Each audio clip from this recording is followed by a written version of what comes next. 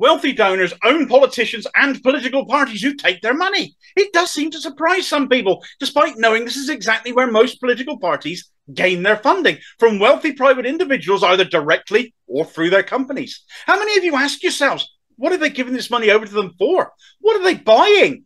Influence, regular contact there, loyalty to the selfish wants and desires of the rich, buying our politics and ensuring it only ever benefits them and not us. All parties take private donations. You know I'm going to slam the Tories as the worst case of being bought and paid for, because it's true. But of course, Labour now wants that too under Starmer, as trade union money, the cleanest money in politics, deserts them as they become ever more Tory light.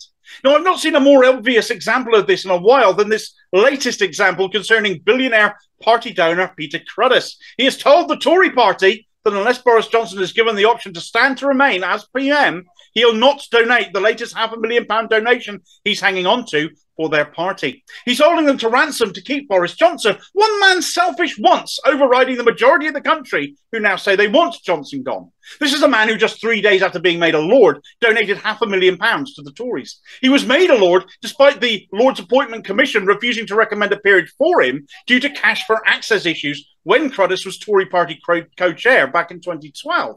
Johnson being the first PM to ever overrule their recommendations. This is a man who gave Johnson £50,000 to help bankroll his leadership campaign in 2019 and is threatened to pull his money and take it elsewhere if he doesn't get his own way, which means keeping Johnson inflicted upon us.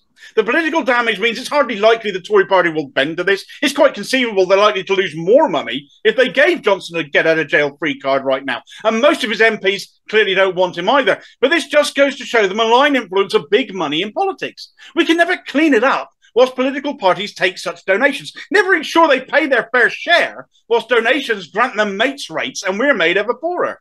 There has to be a better way of funding them.